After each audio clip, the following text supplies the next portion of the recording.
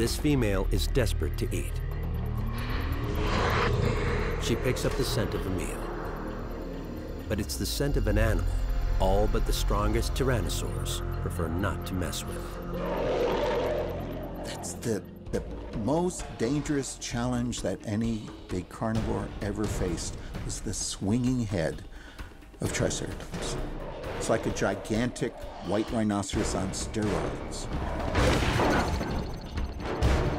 26 feet long and 10 feet tall, a full-grown Triceratops can reach 6 tons in weight.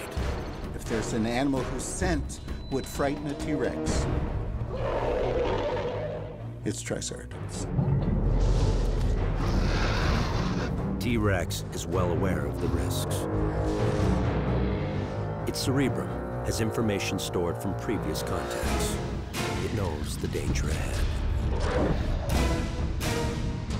Turning a Triceratops into lunch means overpowering a beast with 3-foot-long horns sheathed in rock-hard keratin and a body protected by a bony shield.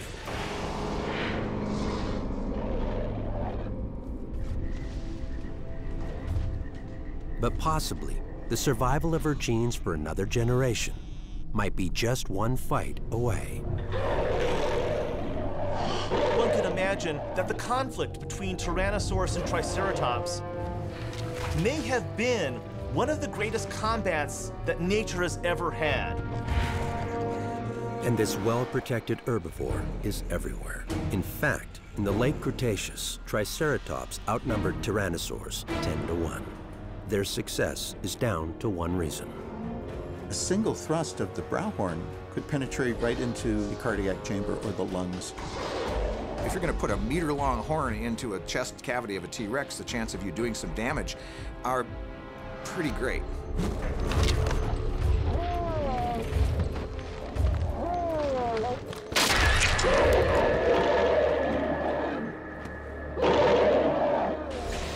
Tyrannosaurus rex is stabbed in the eye. Triceratops, an herbivore, gets the best of the king of Cretaceous. The key element for any predator is to go in, make the kill, get what they need, and do it without injuring themselves.